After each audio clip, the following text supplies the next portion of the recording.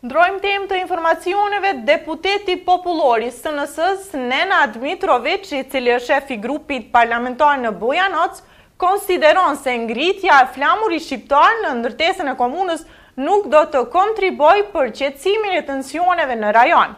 Ai konsideron se vendi për festimin e festës kombëtare duhet të jetë kryesisht një ndërtesë ku ndodhet Këshilli Kombëtar dhe Qendra e Kulturës e jo ndërtesa e komunës. Por, para se gjithash, përgjigjja për këtë pyetje duhet të kërkohet në partitë politike, partnerët e koalicionit të shef.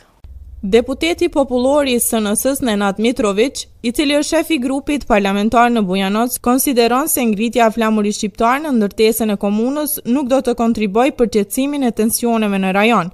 Unë mendoj se shqiptarët që janë duke e bërë që nga viti 2002, kur e morën qeverisjen lokale në Bujanoc, deri sot nuk do të kontribuojnë në stabilizimin e situatës politike në Serbinë Jugore, tha Mitrovic, në përgjigje të njoftimit të kryetarit Shajip Kamberi në përshënimin Dita e Flamurit.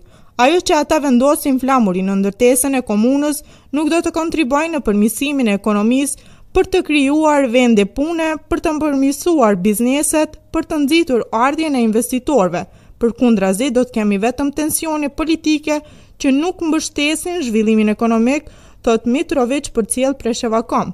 Ai konsideron se vendi për festimin e festës kombëtare duhet të jetë kryesisht një ndërtesë ku ndodhen Këshilli Kombëtar dhe Qendra e Kulturës e jo ndërtesa e komunës. Por, para se gjithash, përgjigjja për këtë pyetje duhet të kërkohet në parti politike, partnerët e koalicionit të Shajip Kamberit.